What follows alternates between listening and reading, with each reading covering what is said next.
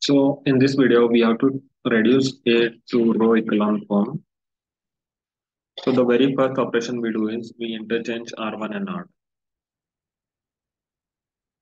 We get 1, 1, 1, 1, 0, 2, 3, 7, 1, 3, 4, 8, 0, 0, 0, 1.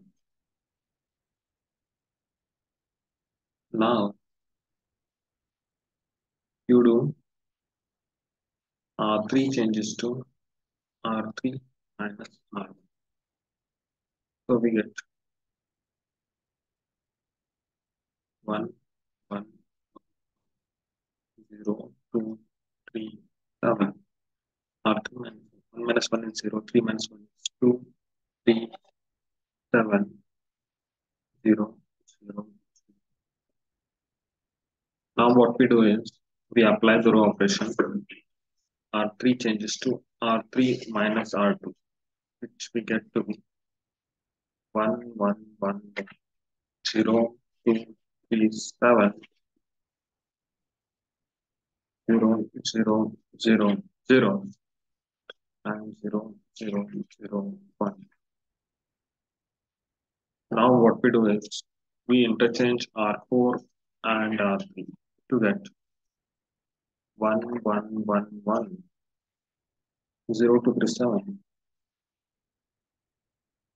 0, 2, 3, 7, 0, 0, 0, 1, and triple 0.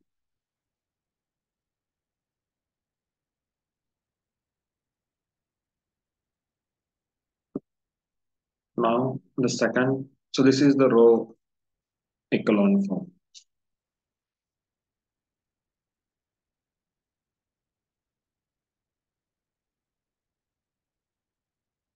Now part B of the question is we have to find rank of A.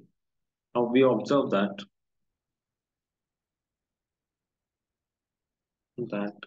in the row echelon form 1, 1, 1, 1, 0, 2, 3, 7, 0, 0, 0, 1.